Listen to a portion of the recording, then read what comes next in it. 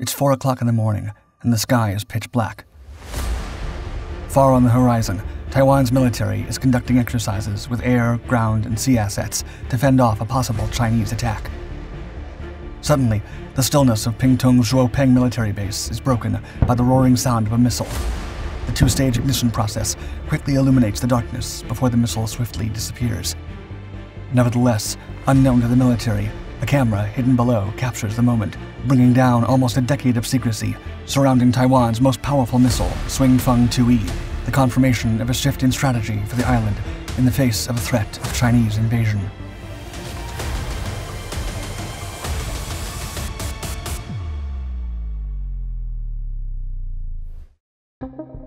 Taiwanese arsenal.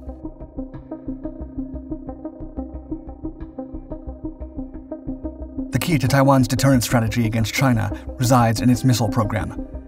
During the last few years, the Taiwanese military has allocated more resources to this program to prove to China there will be violent retaliatory strikes if the independent island is ever attacked by its vast and powerful neighbor. Nevertheless, Taiwan has always oriented its missile program towards a defensive strategy to keep tensions with China as low as possible. This explains why many of its assets are anti-ship cruise missiles and short-range ballistic missiles. However, the past few years' uneasy political relations between Taiwan and the People's Republic of China have shifted Taiwan's posture. The country has adopted and developed missile systems better suited for strike missions and long-range operations. Some of the latest missiles employed by the Taiwanese military have led China to shift its strategies toward its neighbor, forcing Chinese generals to think about a possible retaliatory strike. For example, the Hsiung Feng IIE, the latest of the Hsiung Feng missile family, was developed in the late 1990s to counter Chinese naval incursions in its territorial waters. It has a limited range of over 75 to 90 miles, but carries a high explosive or armor-piercing warhead to eliminate any Chinese warship that ventures into its waters. The missile also features a smart fuse that directs most of the explosive energy downward to maximize hull damage.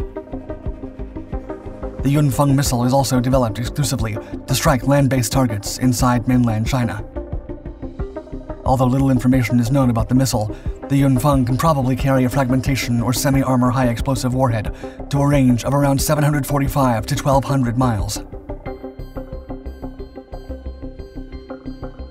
Secret missile.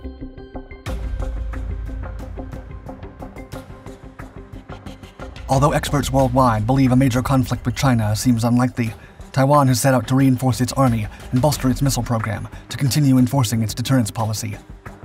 The ongoing war between Russia and Ukraine in Eastern Europe has only reinforced Taiwan's deterrence policy, but the country has struggled to increase its arsenal due to the limited number of nations that formally recognize it to avoid political problems with China. Consequently, Taiwan has turned to its missile industry to avoid delivery and production problems. In 2001, the country began developing its most powerful missile yet, the Hsiung Feng IIE. From the start, the main objective was to develop a missile capable of striking the heart of China with lethal accuracy and firepower. The missile required an extended range to properly attack Chinese surveillance, radar, missile, and airfield sites to accomplish this. Taiwanese military personnel envisioned the missile to strike targets scattered around cities such as Shanghai, Hong Kong, Guangzhou, and even the Three Gorges Dam. Although the missile is identified as part of the Hsiung Feng or Brave Wind missile family, it bears more similarities to the American Tomahawk than any other Taiwanese missile. Many believe the missile's name has to do with its classified nature to avoid leaks and keep it under the radar for Chinese intelligence. Possible variants. According to the limited information available to Taiwanese and foreign military analysts, there are two variants of the HF-2E cruise missile. These are the baseline version and the extended range model, also known as the Hsiung Sheng. Sources contradict each other regarding the specifications and range of both missile variants. Still, it is estimated that the baseline model of the HF-2E has a range between 186 to 372 miles, while the Hsiung Sheng can strike targets at distances of 620 to 934 miles. Experts have also noted the discrepancy between the ranges may be related to the different warhead options for the HF-2E. From 1,000 and 440-pound class unitary high-explosive types to bunker buster and cluster munition penetration types, The missile and its warhead variations are tailored to strike different Chinese fortifications to maximize damage during a retaliatory attack.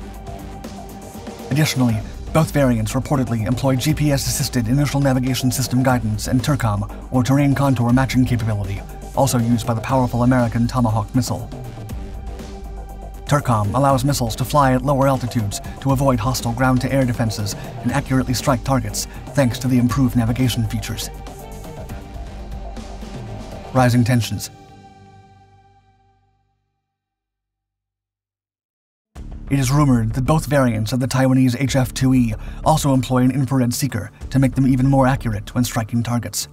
Besides the Tomahawk, the American Storm Shadow and AGM-158 joint air-to-surface standoff missiles also use infrared seekers during operations. Although Washington has urged Taipei to be cautious of employing the HF-2E to avoid more tensions with China, the Taiwanese military has been secretly testing the weapon to prove its effectiveness when the time comes.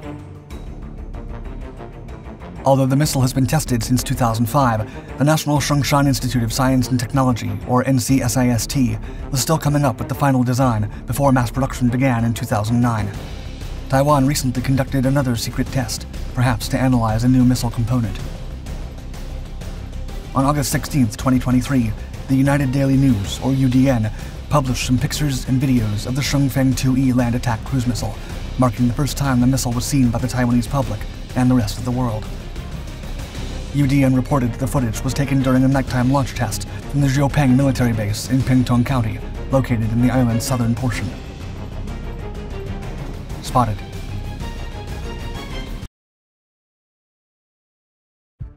The footage and pictures show a missile in the pitch-black darkness. Although not captured by the camera, witnesses report watching the booster rocket used to launch the HF-2E falling. Despite not fully acknowledging if it was truly an HF-2E, the pictures show an unidentified missile of a long cylindrical shape, blunt nose, and pop-out wings at the rear, resembling the Tomahawk missile. One day later, it was reported that the missile flew for over an hour and was launched as part of a 3-day live-fire exercise that included Taiwanese fighter aircraft fighting air-to-air missiles and Navy and Coast Guard vessels providing support. The Taiwanese Air Force later confirmed it had fired a missile as part of the drills, but did not comment if it was an HF-2E. Furthermore, Su Zhuyun, a scholar from the Institute for National Defense and Security Research, stated that the missile fired was indeed an HF-2E. He based his opinion on the footage published, noting that the 2-stage ignition process, the 1-hour-long flight, and the physical details prove it's a new long-range missile.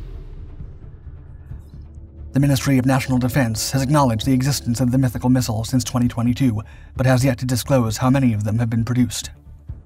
For now, Taiwan will continue secretly developing the missile and preparing its ground, sea, and air forces for a possible conflict with China. The US military believes China will be ready to launch a full-scale cross-strait intervention by 2027. And when the time comes, Taiwan and the Hsiung Feng IIE will be ready to answer the call to defend the country at any cost.